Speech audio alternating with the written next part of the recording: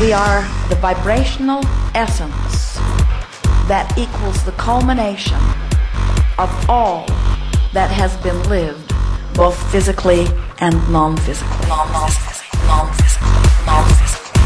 We are an energy that is expanding consciously and constantly because of the willingness of physical experience and its contribution to the never-ending want or desire.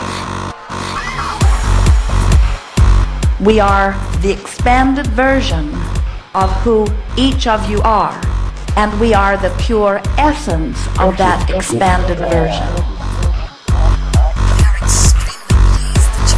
We hold not any of the concerns that you hold, but we have benefited from the concerns that you have lived.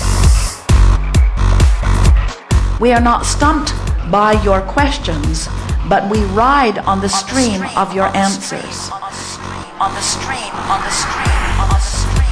We are not bothered by your problems because your problems have inspired the expansion or solution.